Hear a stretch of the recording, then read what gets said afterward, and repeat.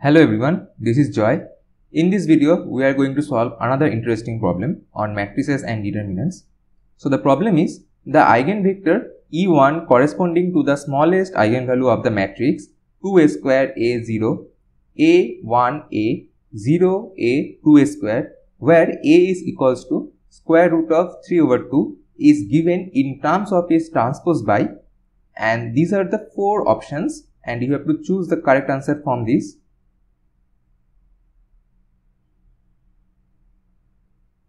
So if you want, you can pause this video and give it a try and then continue with this video. So to solve this problem, let us denote our given matrix by capital A.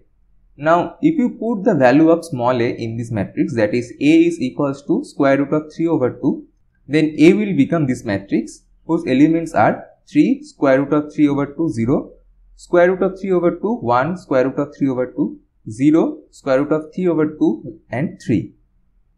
Now if E1 is the eigenvector of the matrix A, then it should satisfy this equation, that is A times E1 is equals to lambda times E1. Here lambda is the eigenvalue corresponding to the eigenvector E1 of the matrix A.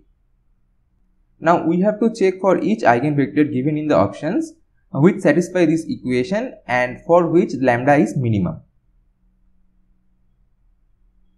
So for option A, if you multiply the eigenvector with the matrix A, then you will get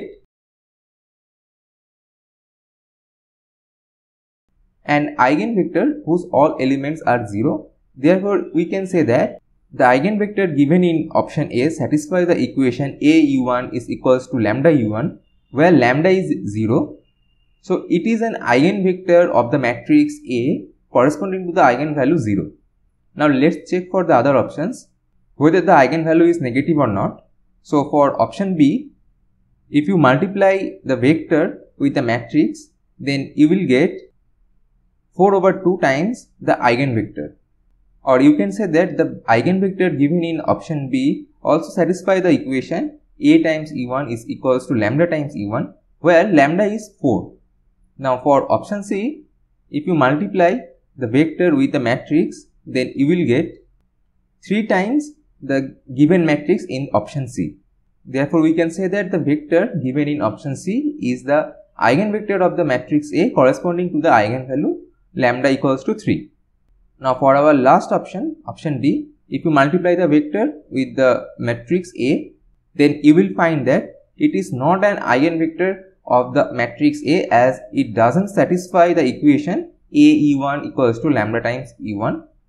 Therefore, we can say that the vector given in option A is the eigenvector of the given matrix corresponding to the smallest eigenvalue, and the eigenvalue is lambda is equals to 0.